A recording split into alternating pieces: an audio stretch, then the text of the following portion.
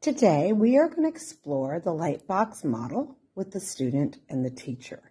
And what we're going to do is we're going to explore a variety of ways and just make observations. So in this box model, we have the student, which is the smaller little alien, and the teacher, which is this bigger little alien. We're going to close up the boxes. And in the first one, we want to notice what happens when there are no lights. So it's important that when you do this, you look at one at a time. So if I open the flap and I look inside, what is observed? That's the student side. Now the teacher side. Teacher side, we're going to observe and look around and observe. There's the teacher. I can see the teacher down there. Okay. Now the next one is just observe, what does the one-way mirror look like? So when we look at the one-way mirror, we're going to pull it off of the box model.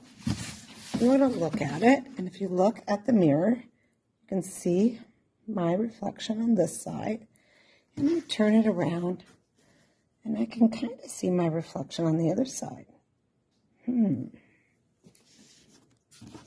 Okay, so now the next one, I'm going to put my camera down for a moment while I put the box model back together.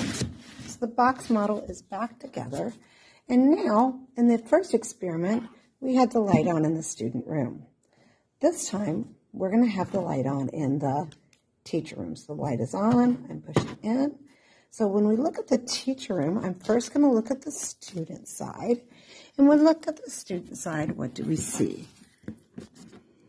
Well, it looks like the teacher. I don't even see, but I can tell is the student. Now let's go to the teacher side. In the teacher side, the teacher only sees themselves. And the last question that students and people were wondering is, what if we put a light on the student side at the same time? So we put the light on the student side. So there's a light on both of the boxes. And let's start with the student side.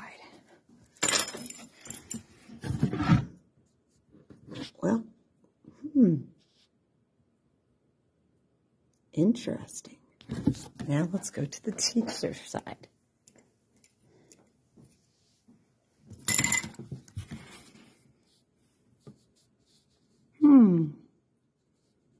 Interesting. Now complete your journal work.